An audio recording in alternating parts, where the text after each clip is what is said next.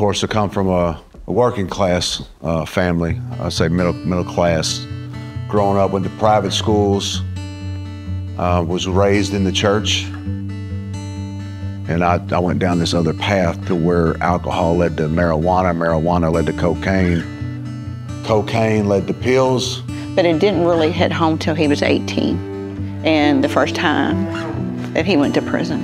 And it hit me that, oh my goodness, this is really serious. This thing wants you dead, and it wants to take the person that you wanted to become, and it will strip you of that.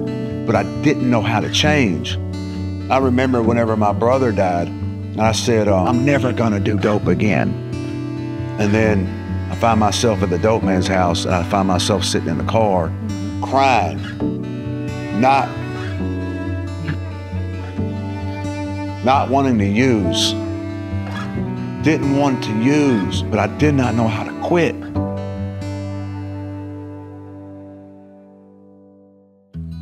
And I remember just breathing and just like relieved, just so relieved that like there was people like me, a whole building full of them. That community, you don't have connection.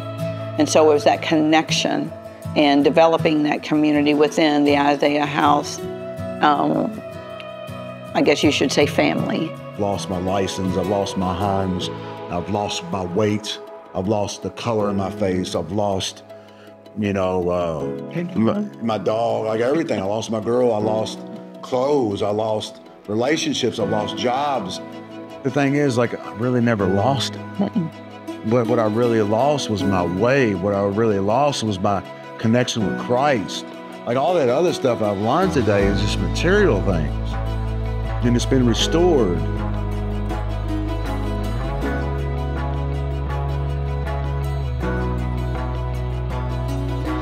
Coming to Louisville and being an executive director, I can't believe I get paid to do this.